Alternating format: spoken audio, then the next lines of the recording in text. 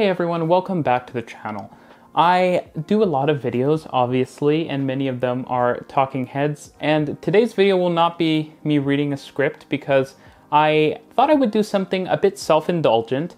It's what transit network would I build for Toronto if I was supreme leader of the province of Ontario, or something along those lines. To be clear, there should be some caveats laid out in front of you. The first one is that I'm going to try to stick to the existing budget that has been set out in the Toronto subway projects, which is around $27 billion. I might go slightly higher, but hey, it's a transit channel, so we support spending a little more money on transit when it's a good value, right? The next thing is I've based my plans off of what is currently being built. I make some changes to existing projects to get better value for them. The second thing to note is that my plan is sort of costed. To be clear, I have not gone through in detail and generated a very specific or very precise estimated cost, because obviously I think it's kind of meaningless to do so.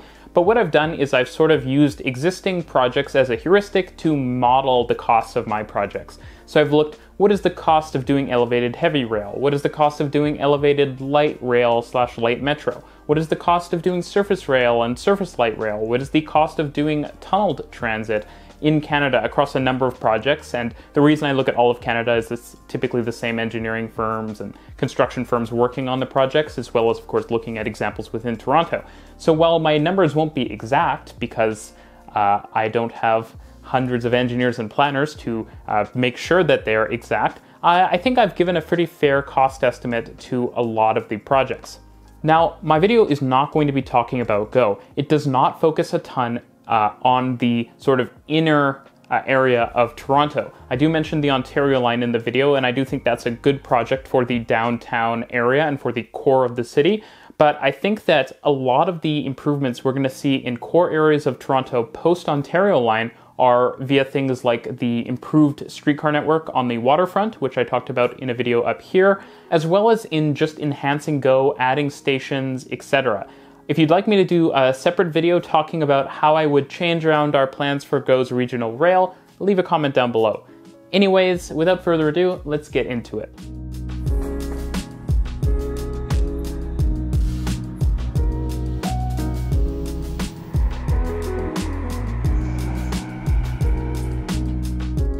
So the first project I want to comment on is the Ontario line. I have only one minor change that I would make to the project, and that's adding a station at Cherry Street.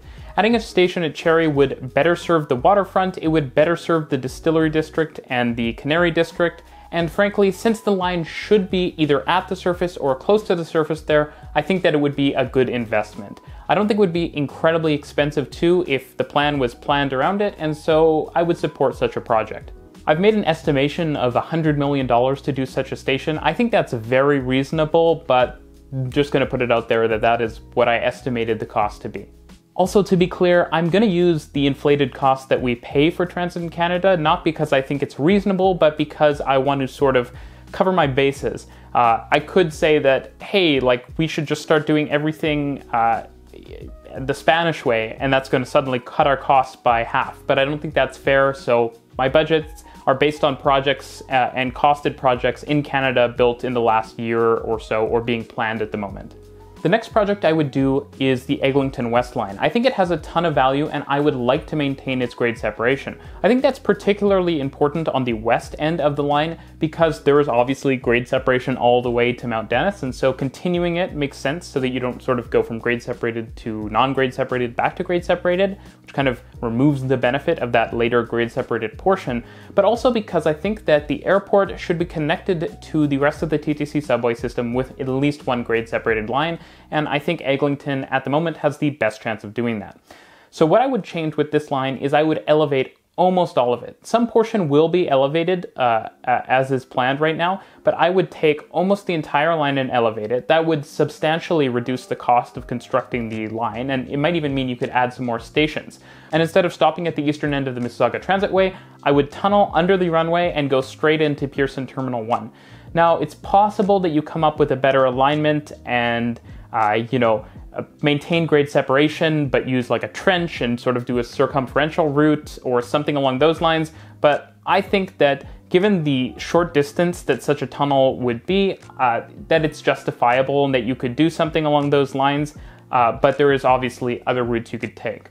The entire budget I calculated for this project, considering the fact that much of it now becomes elevated instead of above ground, but we do add a fairly short tunneled section at the end, would bring us up to $3.98 billion, though of course it's a rough number.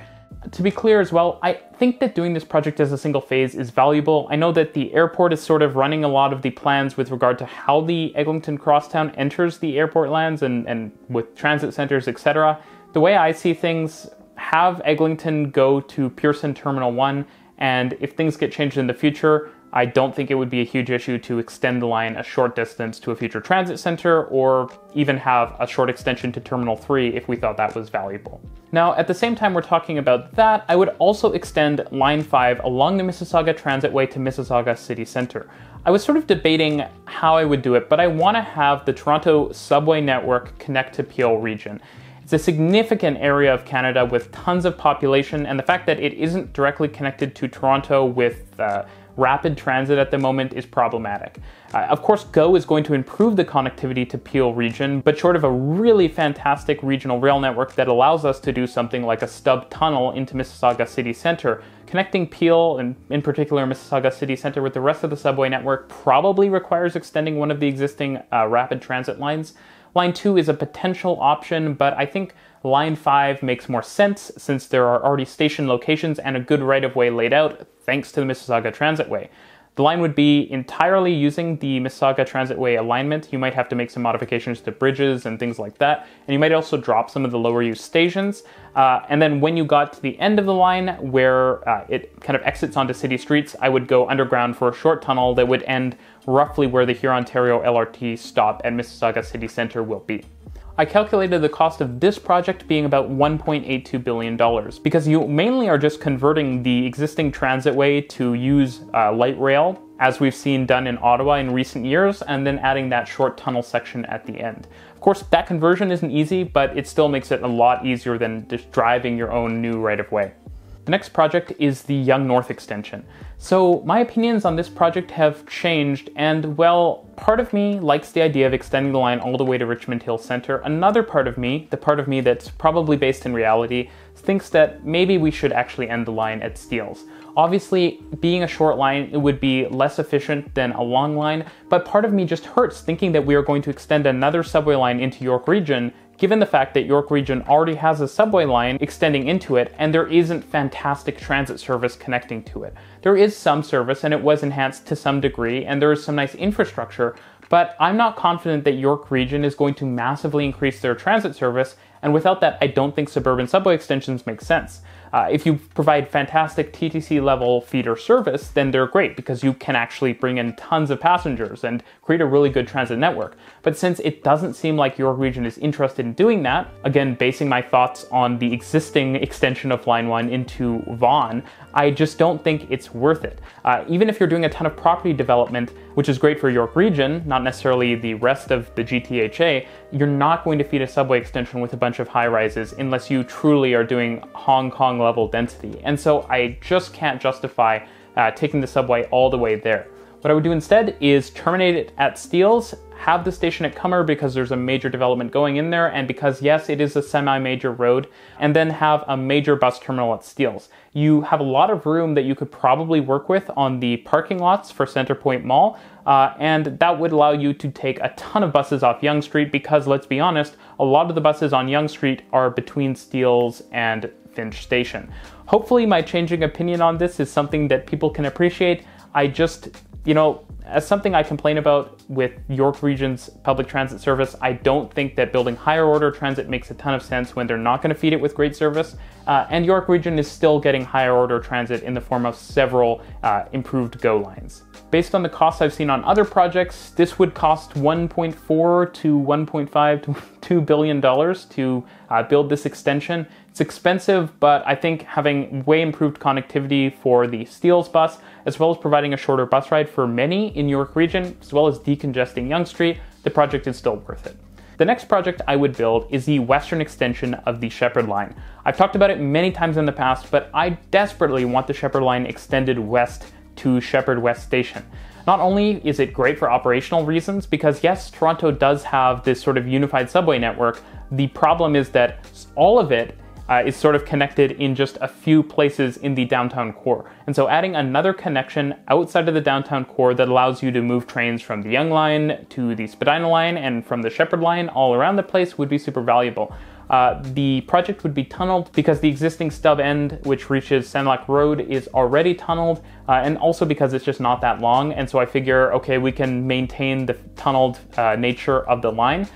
When I get to Shepherd West, I would both build a connecting tunnel / surface section that links you in to the existing Wilson Yard that would be very valuable for obviously moving trains around, doing maintenance and the like, but I would do something else, and I think this is an interesting thing to consider. I would build track connections, grade separated, to the Spadina line, and then what I would do is, I believe we already do this, but I would short turn some trains either at Shepherd West or at a station to the south. I think that, again, that's something we already do in peak hours. And I would through run some trains from the Shepherd Line onto the TYSSE. To be clear, there would be separate Shepherd Line platforms at Shepherd West, but what this would mean is, since the northern section of the Spadina Line would have lower frequency, as it, again, I believe already does, we would be able to have, for example, trains on the Shepherd Line going to York University and into Vaughan. And I think that'd be really useful, actually. York University is obviously a very important destination. It's one of the largest universities in Canada, and this would allow you to have a direct ride from York University all the way to North York, Scarborough, and it just really improves connectivity. And so I think it actually makes quite a bit of sense. This makes more sense because when you think about it, the stations on the TYSSE aren't used a ton, and so if we need to, we can cut Yonge Line service to them and reroute that as Shepherd Line service. And so overall, yeah, I think it's a solid idea, and so that's what I would do with the Shepherd Line, to the west at least. This project, based on my calculations, would cost about $2.7 billion, though maybe $3 billion is more fair given the complexity of the work around Shepherd West Station. The next project I have to talk about is Shepherd the other side, or Shepherd East. So it's long been an issue that the Shepherd Line is underused, and I think a large problem with that is it's so short that, taking a bus and then having to transfer again onto the Yonge subway is not that convenient, and so extending it should be a high priority. That's especially true with, indeed, increased density along Shepherd, as well as the numerous north-south transit connections and busy bus routes that you could connect to, as well as just connecting to Scarborough, because yes, it is legitimately frustrating to get to the center of Scarborough from North York right now, and I don't think it needs to be that way. I would start with a tunnel east of Don Mills Station, which would shortly lead into an elevated guideway. We can do a nice, attractive guideway in Toronto. I complained about Dubai in a video previously, but one thing I really like about the Dubai Metro is the unique guideway design. And I think we could do something just like that in Toronto to make elevated subway trains not actually ugly and not imposing on the landscape. Fortunately though, Shepherd has wide setbacks for most of its length. It's a wide street. And so I think that doing elevated there is quite appropriate. I've lived on Shepherd Avenue before, so I feel pretty confident in being able to say that. What I would do is go underground around Kennedy. The reason I would do that is so that we could have a very nice connection with Agincourt Station. The Stouffville line is getting very frequent service, and so a high quality connection is critical, and past plans have seemed to sort of ignore that connection, and so not good. Obviously, we have a lot of issues with a lot of transit plans in Toronto, and connectivity between lines is one of those issues, and so I would put it underground to improve the connection between Agincourt Station and the Shepherd Line. I would then drive sort of roughly southeast in a tunnel again and come out just around Scarborough Centre. There's a lot of open land and parking lots in the area, and so I'd have a portal come above ground in Scarborough Centre and then actually come elevated into an area roughly adjacent to where Scarborough Centre Station is right now, but just coming from the north. So you'd essentially have the Shepherd Line platforms parallel to where the existing Scarborough Rapid Transit platforms are. I think that location is actually better than the Scarborough Centre Station location planned on the current Line 2 extension, and so we're going to talk about that a bit more. My estimated cost for this project, given how much of it is now above ground, would be $3.5 billion.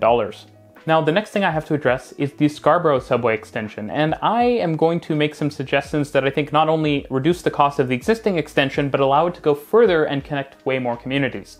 What I would do is, given the fact that we seem to accept that at some point people will have to get on buses and that the SRT is not going to keep operating until a subway extension that replaces it opens, I think what we need to do is that now knowing that shutting down the SRT isn't really a barrier, we should just replace it with an elevated / above ground extension of line 2. What I would do with that is realign the Kennedy station on line 2. Perhaps you could keep the original platforms and that would allow you to short turn some trains there, which might make sense given the fact that it is a substantial transit hub. So with those realigned platforms, what I would do is have the line continue north, go above ground, and follow along the original SRT alignment. Now, there is some industrial space on both sides of the rail corridor, and this would limit our ability to add a new Stouffville line station, but I think that's just the cost of doing this plan. And frankly, if you wanted to add another station, well, you could probably take some of those industrial buildings and widen the corridor around Lawrence and use that to construct a station for either line 2 or the Stouffville line there. You have options. When line 2 gets north, it would cross under the Stouffville line or cross over it, depending on what we decided was a better approach. Again, very much following the same approach that the Scarborough RT followed. We could have a station at Midland or replace it. Again, all of the stations would kind of be in flux. We could decide which ones to keep, which to add, though note that above ground stations can be done pretty affordably, so having more is definitely possible. And then what I would do is have line 2 come right into Scarborough Center, just to the south of the Shepherd Line's platforms. So what you would have is you would have literally Shepherd Line to the north, Scarborough subway extension to the south, and you might be seeing where I'm going with this in a bit. What I would actually do is continue line 2 further east. It would travel again along the SRT corridor before turning north and continuing beyond it. So there have long been plans to extend either the SRT or some transit line into Malvern, and I would do this with line 2. I would stay above ground following the SRT alignment until we get sort of just south of Highway 401. I would go elevated, cross Highway 401, and then after I had passed the sort of parking lots on the north side, I would go back to the surface and operate the line as an at-grade line with obviously grade separations at the major streets until we got just to the west of Malvern Town Center. And then I would go underground and serve the area with an underground station. Now, while I am suggesting an underground station here, it is totally possible that we do an elevated section into Malvern Town Center, but it would be a little more difficult. And since I did have the budget, I decided, hey, we can go underground here since a lot of this line is already above ground or elevated. But remember, these things are in flux. Thanks to the fact that this line would largely be reusing an existing right-of-way, as well as the fact that the new stuff would mainly be on the surface with a few elevated sections, the total cost would only be around $2.5 billion in my estimation. Better yet though, much like we did on the Spadina line, I would suggest we through run some Shepherd Line trains onto this new extension. It would be doable because we'd have both the Shepherd Line platforms and the Scarborough Subway Line 2 platforms right adjacent to each other at Scarborough Center Station. So with a little track work to the east, we could have Shepherd Line trains continue. I think that would work fine because, as I mentioned, we might already short-turn some trains at Kennedy or as well at Scarborough Center Station, and so there would be slots to run Shepherd Line trains all the way into Malvern. What's cool about this is you sort of have this northern crosstown route that would be fast and high quality that somewhat parallels the 401 through much of eastern Toronto that I think would be quite valuable, but it also just gives you more connectivity options. And what would be awesome about that through running of the Shepherd Line is now students at York University who live in Scarborough would have a substantially faster way of getting to York University by riding one of the various suburban buses to either Scarborough Center or some other location on the Shepherd Line and then taking it all the way up to York University. And I think that would actually be really cool, a great way to introduce some form of interlining on the Toronto subway network, this time I think better thought out, while really improving connectivity and reducing the need for transfers, sort of taking advantage of the sort of excessive infrastructure we've built on the TYSSE. Now the last projects I'm going to mention involve the Finch West LRT. I don't like a lot of the light rail we've built in southern Ontario in recent years, but again, I like light rail more than I like buses if cost wasn't an issue, and so we built the Finch LRT, let's at least extend it and improve its connectivity. Now on the western end, I would do what I'd mentioned in a recent video about Toronto's Transit Explained, and I would extend it south and southwest over to Woodbine GO Station. This would provide good connectivity for people living along Finch Avenue and using the Finch West LRT to get to Pearson Airport, as well as get onto the GO network. And it would allow people from, for example, Peel region to access locations along Finch Avenue. For the relatively low cost that it would probably require to get there, I think about 400 million was my estimate, I think this is sort of an obvious project to build, and it would really improve the usefulness of the Finch West LRT, which doesn't have any connections to the higher order transit network planned for it, besides at its terminus at Finch West Station. Now I'm going to propose one final extension to the Finch West LRT that is a bit out there, but I think it actually provides some good value. What that extension would be is an eastern/southeastern extension. Now the reason I don't want to go straight east is because I think the Shepherd subway line sort of makes going straight east redundant. We already have an east-west connection, so the Shepherd subway line can be used for those trips. What I would do is extend the Finch West LRT south to Downsview Park. I would do this by digging a short tunnel east-southeast to line up with the Barrie Rail Corridor, and then I would run trains alongside Barrie Line trains, of course with a gap because these are light rail trains, before terminating at some surface platforms at Downsview Park Station. Not only would this be a valuable reuse of that north-south rail corridor, but it would mean that people using the Finch West LRT would now also be able to connect to the Barrie Line. The reason this is valuable is for people on the Finch West LRT, getting downtown is going to take quite a long time. So if you have to already consider your long Finch West LRT trip, it's going to be still sort of painful to get downtown because, long Finch trip, long subway trip. Allowing that connection to the Barrie Line not only would maybe take some congestion off of the Spadina line, which would probably be good in the long term, but it would also make good use of the improved regional rail service on the Barrie Line and would mean that people could get downtown much faster than taking the subway, which I think would be a valuable option for people to have. This extension would cost on the order of $750 million to $1 billion because it's largely adjacent to an existing rail corridor. It would probably require shifting the tracks and maybe expropriating some land, but overall I don't think it would be that expensive of a project, and it would make the connectivity of the Finch West LRT quite good because it would be connected to GO on both sides now, and it would also have that subway connection to Line 1. Now, if we were to build all of these lines, the low end of my projected cost estimate is around $27.5 billion, not far off of the current government plans. Where do I save all that money? I significantly reduce the amount of tunneling we're doing, which does truly cut the project costs massively. Elevated, typically from the projects I've looked at, costs less than half as much as tunneled. And so if you can go elevated much more broadly, that's very useful.